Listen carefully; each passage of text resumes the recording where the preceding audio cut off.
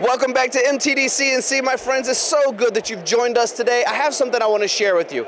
In 2021, I went to Hainbuc in Wisconsin and had a great visit to learn more about this technology that's in front of us today. That being said, we're standing right now. We know Hainbuc is a fantastic German product. We've talked about the quality, the flexibility, the precision. Yes. We know we're standing in a 16,000 square foot building right now with the growth potential to do so much.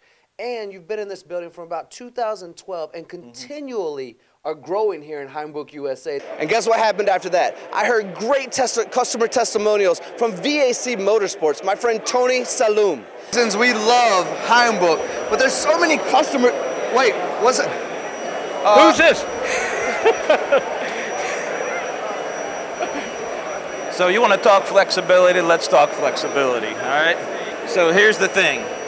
I made the biggest mistake of my life in my business when I didn't go to Hainbuc sooner. Hainbuc made all the difference. And I got to tell you, I have the old system. You know what I dream about at night? I dream about this. One day I'm going to have it. Then I headed over to Silencer Co. and had to shoot guns over there, which is cool. Silencers contain a lot of tubes, a lot of serial numbers. So if you look behind us, you know, right now we've got an automated solution, but we didn't always have that. One of the things that we struggled with was an ID mandrel, the consistency. We weren't getting a great grip. We were breaking them. So we went to the drawing board and said, what can we do to solve this problem so that we can then automate? And we came up with the ID mandrel from Hainbuc. And we brought it in after trying a few other things, and it was perfect. Every time perfect. And that created a repeatable process, which you can then automate. So I got to learn a little bit about that as well. But the customers love the product so much. The sales guys believe in the product so much. I had to fly over to Germany as well to find out for myself how this was being made. I'm in Germany today at the birthplace of the clamping head. Hainbuc started in 1951, the invention of the clamping head in 1977, with 25-year patent where no one else could make this product. This is where it was all created, started, launched, and growing. So today, I actually have Jim on camera, and we're going to talk about the technical side of things, how from the inside out these actually work. Not the sales pitch side, but the technical side. Jim, thank you so much for joining me today. Because I've been all over the world with you guys, I am truly curious to learn more, and we're at the SHOT Show, so we can spin it a little bit and talk directly to those guys as well. But first, what makes you guys different? What sets you apart? And what are the technical attributes that allow your customers to succeed so often? Well, I think our main base is that we try for a strong foundation, like building a house or anything else.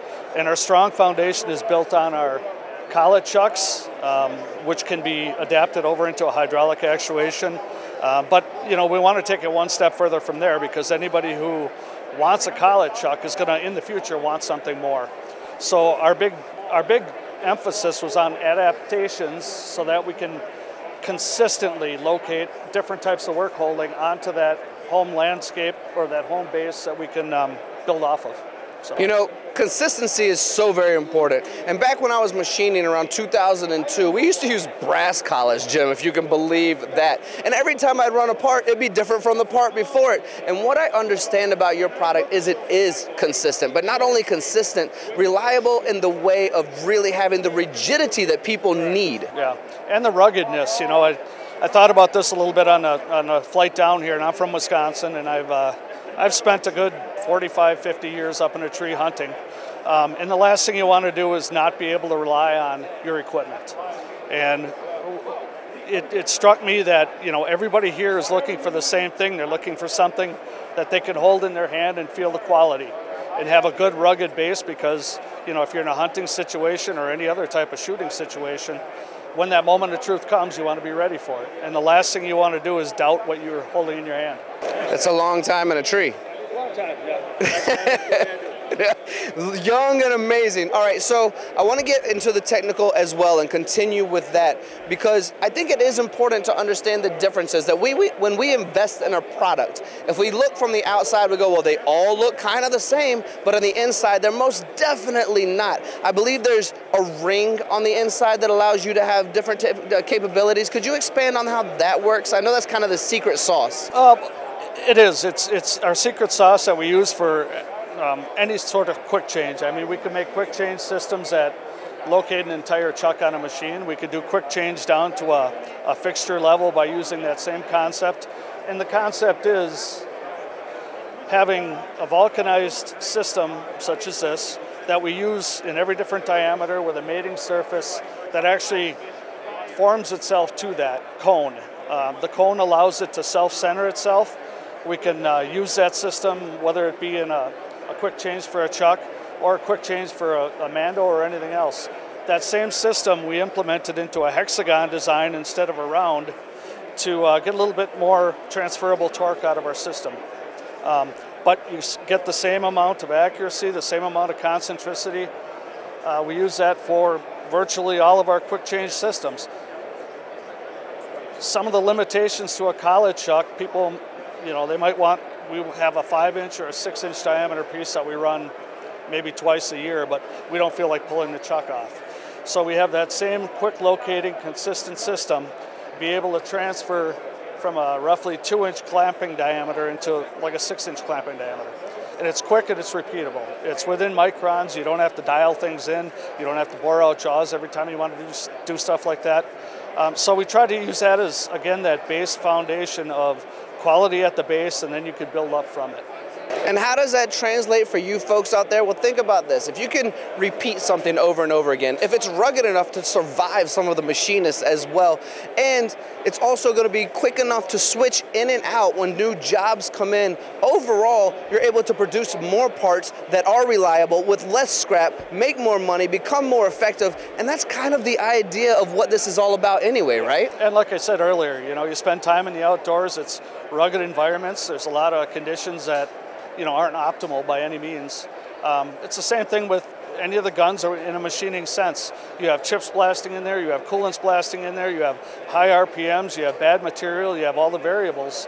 But if you start out with something rugged and consistent, it'll carry you through those problems. I like that explanation. Now I want to focus completely on the fact that we're at SHOT Show today. We're at SHOT Show today! We're all excited about that. A lot of folks can't make it, but we're going to bring SHOT Show to you as well. Something I'm noticing right here, Jim, and I already know about Hainbuc, is you guys are the world leaders when it comes to round bar, but you also do all sorts of unique angles if people need to, and geometries. But I'm seeing some gang tooling here, which I hadn't seen before, to set up on a machine to make quick change for that as well. So let's specifically talk about how in the gun industry, how in the hunting industry, Hainbuc can help those customers. Yeah, and it comes down to basically two different types of work holding. Our biggest work holding here is, obviously the barrels. Everybody needs one per gun. As you walk around the SHOT Show here, you can see so many different manufacturers of them. But you also have the smaller components that people want that same reliability. And if you can have a consistent setup that people can switch between parts and gang them, like you pointed out, onto a vertical machining center, horizontal machining center with a tombstone, whatever it happens to be. Yes, that Hydroc is a hydraulically actuated device that takes our same adaptations, obviously in a bigger size, but on the larger sizes, you could put a clamping head in there, you could put a mando in there, you could put a jaw module in there. You could have all of that repeatable and quick changeover, but multiply it by 4, 6, 8, however many you want to put on your work holding. I've clarified this before when we've done interviews with Hainbuc, but I want to say it one more time in case this is the first time someone's watching. And Jim, it's great to have you on camera. Thank you for that. When we're looking at this, a lot of us think of horizontal integration, but you guys are horizontal and vertical with the gang, all of that kind of stuff, right? And again, we make the same type of round chucks, bigger chucks, up to 5, 6, larger if they're, if the customer needs a special, we can custom design that. Well, my friends, this is my friend Jim. Obviously, this is Hainbuc America, world leaders in work holding. If you don't believe me, even though Jim hit all the technical notes, Silencer Co. told me to my face they were doing a job that they could not do without the Hainbuc product. So check it out for yourself and see what we're all talking about.